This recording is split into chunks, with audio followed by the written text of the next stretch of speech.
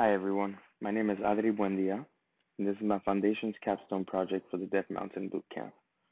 The name of the project is Musicality, and I chose this particular subject because of my love for music.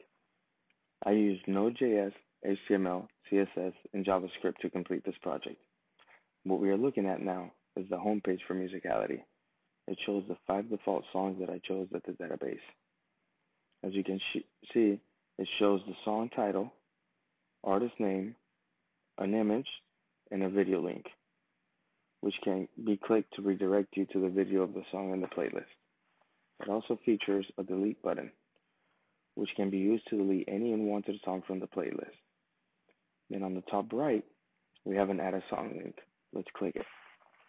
This brings us to the Add a Song page, which prompts us to add a song title, artist name, image URL, and video URL.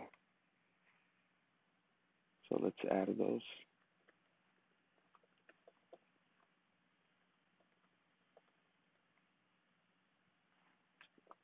And for the purpose of the demo, I'll save this information.